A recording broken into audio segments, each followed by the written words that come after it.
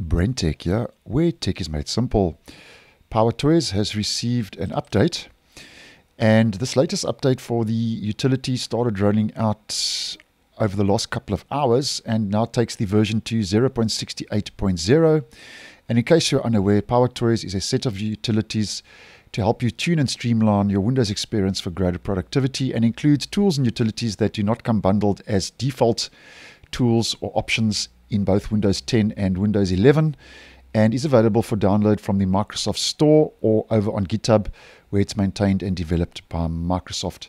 Now, there's quite a lot going on in version 68. We get two new features and utilities, and before we have a look at those, there is a change I want to bring your attention to.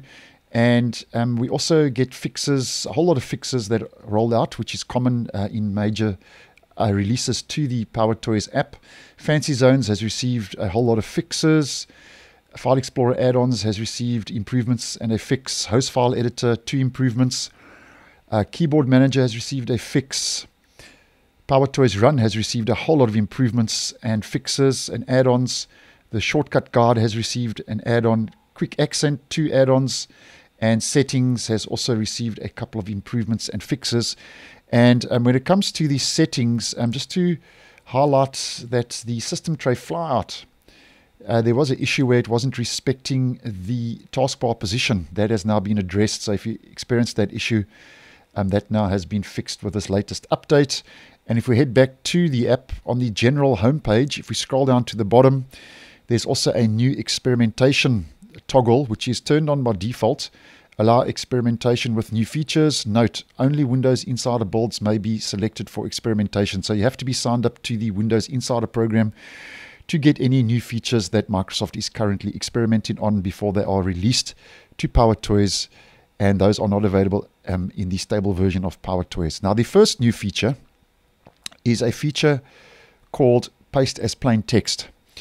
And Paste as Plain Text is a quick shortcut for pasting the text contents of your clipboard without formatting.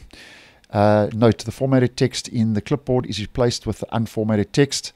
It's turned on by default. You can obviously toggle it off if you're not using the feature.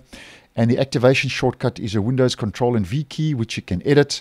And just to cut to the chase, just to show you what this is all about, using a screenshot, Paste as Plain Text, as we can see, strips rich formatting from your clipboard data and pastes it as non-formatted text. So that's Paste as Plain Text, a brand new utility now rolling out in PowerToys version 0.68.0. And then the next new utility is actually part of the existing mouse utilities. And it's a feature I did post on maybe a week or two ago. And it says enable mouse jump. And once again, we get the activation shortcut Windows Shift and D. You can also edit that, and this entails you to quickly move the mouse pointer long distances. So basically, this will come in handy if you have a multi-monitor setup. So it helps you to quickly move your mouse pointer long distances on a single screen, but I think this will be more beneficial if you are using multiple screens, and you'll see why. Now, as an example, if I just activate that, Windows Shift and D, there you can see it creates a smaller window of my desktop. Now, if I want to move my mouse, say, to the bottom right hand corner, all I do is I click on that relevant section of the blue window, and there you can see my mouse now is at the bottom. And as mentioned, I don't think this will be too beneficial and of use on a single screen, but if you are using a multi-monitor and multi-screen setup, then you may find the mouse jump to be of benefit. So that's more or less what is rolled out in this latest version of PowerToys, version 0.68.0. So thanks for watching, and I will see you in the next one.